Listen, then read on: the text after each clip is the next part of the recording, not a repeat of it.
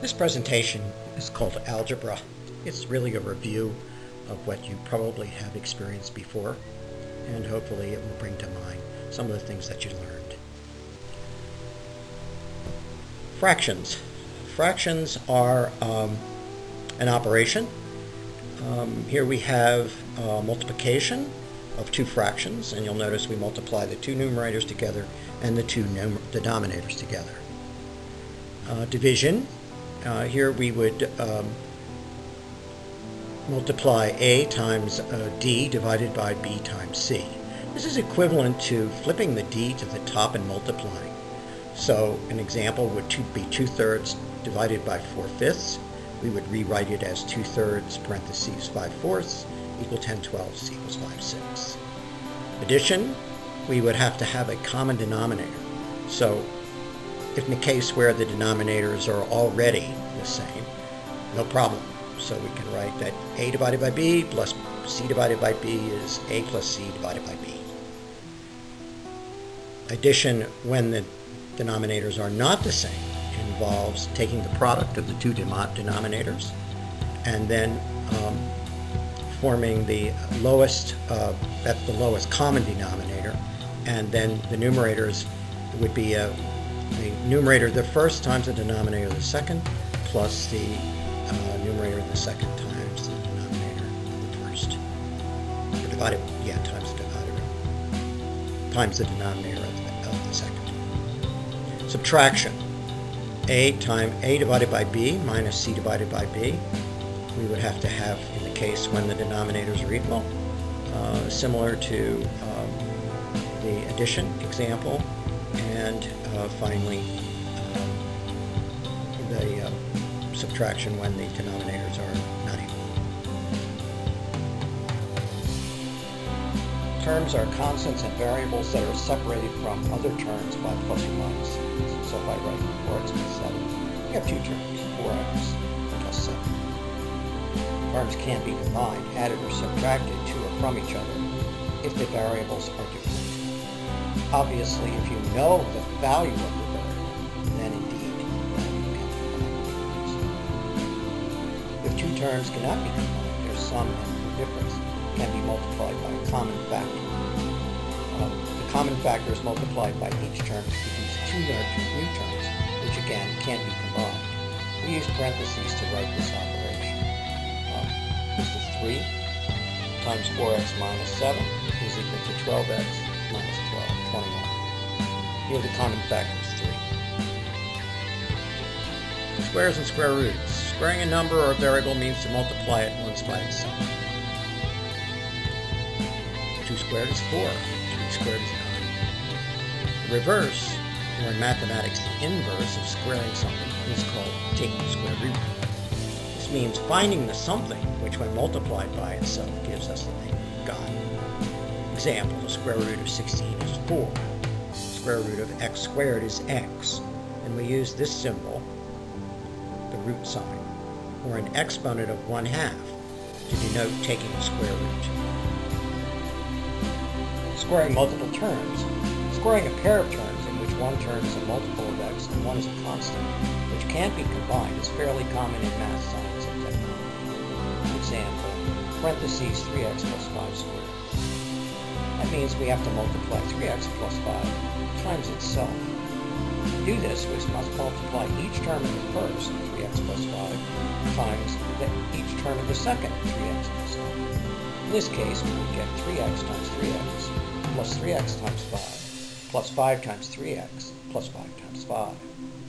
Performing the 4 multiplications gives us 4 terms. The middle terms are always the same as one another, can always be found by doubling one of them.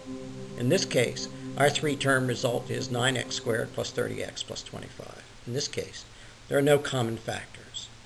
The 3-term expression is called a quadratic and is always the result of squaring a 2-term expression in a multiple of x and a constant. An equation equalizes two combinations of algebraic expressions. Example, 2x plus 3 equals 9 is an equation because it has an equal sign. Since this is an equation in only one variable, and there are no exponents in the equation, there is one and only one value of x for which the equation is true. The question is, what is the value of x? To find x, you can follow these simple steps. Subtract 3 from each side of the equation to obtain 2x equals 6. Divide both sides of the equation by 2 to obtain x equals 3. Check the result by replacing x with 3 in the original equation. 2 times 3 plus 3 equals 9. 6 plus 3 equals 9. 9 equals 9. Solving simple equations.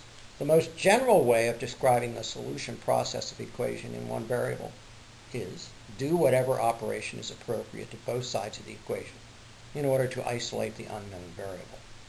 Usually this is accomplished by combining like terms on each side, adding or subtracting terms on both sides, and dividing or multiplying both sides by a common term.